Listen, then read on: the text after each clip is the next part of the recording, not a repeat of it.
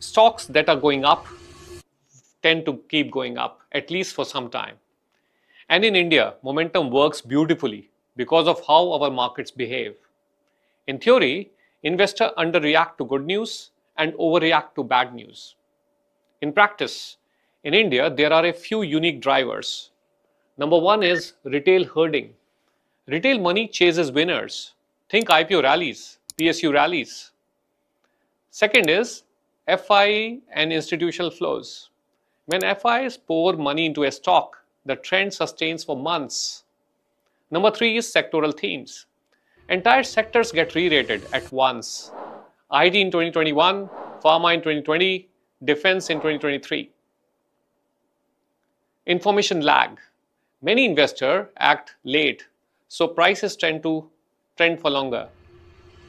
This makes momentum one of the most reliable quant strategies in India.